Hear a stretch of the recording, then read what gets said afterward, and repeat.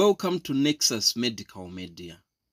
In this video, we are going to talk about the hyoid muscles. But first, let's review the hyoid bone. Here is the hyoid bone. This bone doesn't articulate with any other bone. It's lodged within the soft tissues. It is a small U-shaped bone with lesser horns, which are lateral, and greater horns, which are posterior, right? So you can see the greater horns here, and then here we see the lesser horns, like two.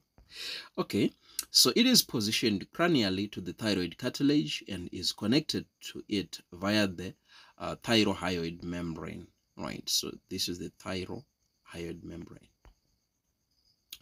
Right, so the hyoid muscles are distinguished into two groups: the suprahyoid muscles, that's above the hyoid bone or cranial to the hyoid bone, and the infrahyoid muscles, which are like below the hyoid bone or caudal to the hyoid bone.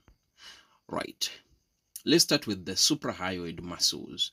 Right, so these muscles include the digastric muscle here in green, anterior belly and posterior belly. Here in yellow, you can see the stylohyoid muscle. Here you can see the mylohyoid muscle and the geniohyoid muscle. Right, what are the functions of the suprahyoid muscles? They form the floor or the bottom of the oral cavity.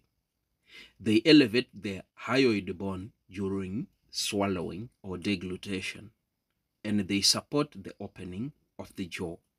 One more time. They form the floor of the oral cavity. They elevate the hyoid bone during swallowing and support the opening of the jaw.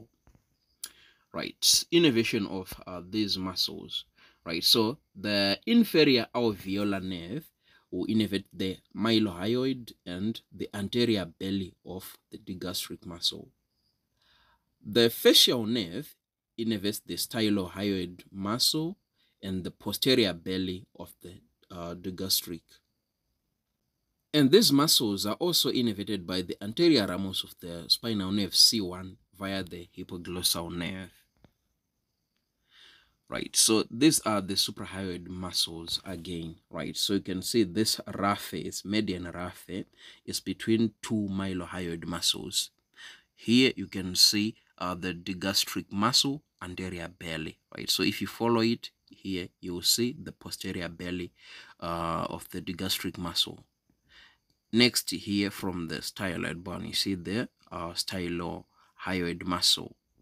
Here is the mylohyoid muscle, here and here, right? Okay, let's talk about the infrahyoid muscles. These muscles are below the hyoid bone, right? And they include the following: the thyrohyoid, the omohyoid, it is the superior belly and the inferior belly. And you can see again the stenohyoid muscle in green, right? So thyrohyoid, omohyoid, and stenohyoid. The omohyoid has a superior belly and inferior belly.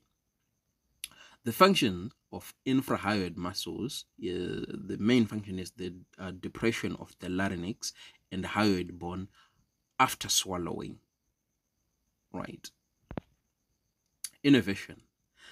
These muscles are innervated by the ansa cervicalis from the cervical plexus C1 to C3, except the thyrohyoid muscle that is innervated by the branch of the anterior ramus of the C1 spinal nerve, right? So where is the thyrohyoid muscle? Here, right? So this muscle is innervated by the anterior ramus of C1, right? But the rest of the muscles are innervated by the ansa cervicalis C1 to C3.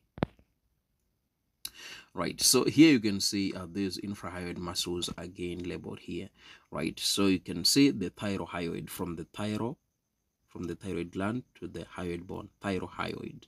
Here you can see the stenohyoid from the sternum to the hyoid bone, right? But you know, there is a muscle that has been removed here. The stenohyoid is this one, from the sternum to the hyoid, stenohyoid muscle, right? And here you can see the omohyoid, the superior belly and the inferior belly.